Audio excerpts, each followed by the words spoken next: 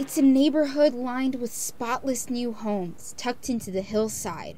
But last weekend, Leo Ardell says he saw disaster strike in the Skyline Ranch neighborhood of Santa Clarita. The hill fell. Didn't hear anything. Across the street from Ardell's house, backyards collapsed and fences fell down. At least 5 homes in the area were evacuated and yellow tagged, but no one was hurt. Ardell and his wife were on a walk when the hillside came crumbling down. We had noticed that the sidewalk was kind of in a wave. Some was pushed down, some of it was pushed up, but you can tell that the hill collapsed. The neighbors' yards were just completely gone. So here's the idea. All ground is made up of layers. Let's say that my hand is the solid rock at the bottom, and this is the soil.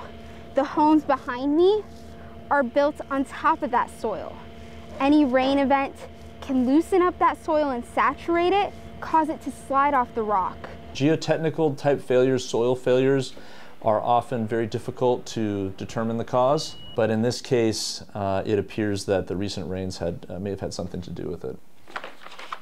Caporelli says events like this one are rare. In his 16 years working for the city, it's only happened 3 other times. For Canyons News, I'm Zena Taher.